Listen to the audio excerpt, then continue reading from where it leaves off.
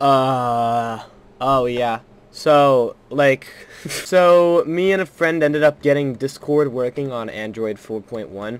I plan later this week on making like an Android 4.1 through 4.4 survival guide for anyone who might be interested in that. But for now, this is just going to be a video of how to get Discord working on these older devices or this older version of Android, whatever your situation is. And I'm also going to explain to you how we did it because I want to give credit to this guy. So basically, I had this Kindle, and it's running Android 4.4 on it, and like 6 months ago maybe, I installed Discord 9.8.8, which is the last version that worked on Android 4 and higher, and I was able to sign in and use Discord and everything like that. And I even went on it the day that I tried doing this, and I was still able to use Discord. I was still signed in and everything like that.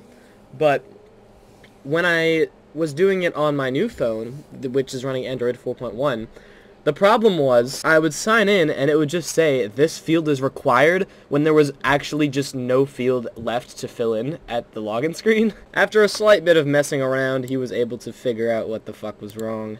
And after a couple of these APKs being tested, I finally got one that actually installed on Android 4.1 that he sent me. And I ended up having a problem with the recaptcha. Just a quick note, I don't know how the hell I forgot to mention this, but if you do get a recaptcha, you need to sign into Discord on another computer or like in a browser or something on some other computer or phone that you have in your house on the same IP address. So make sure you're connected to the same Wi-Fi network, sign in and do the recaptcha on that device, and then you can sign in on your phone with this APK, and it will not ask you to verify if you're human or not because you already did it on this IP address. That is the only way to get around it. So you do need access to some modern device for this one thing. Oh, and also, API v6 and 7 were supposed to be discontinued in early 2023, and it's still up, which is what this APK is running on. So, alright, so there's Discord. I don't know if I mentioned already, but the link to this APK is obviously in the description so that anyone can access it. And as you can see, it is fully functional in every way.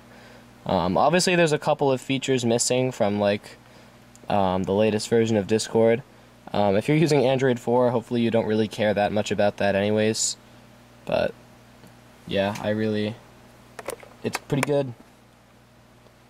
So, yeah, that's about it. See ya.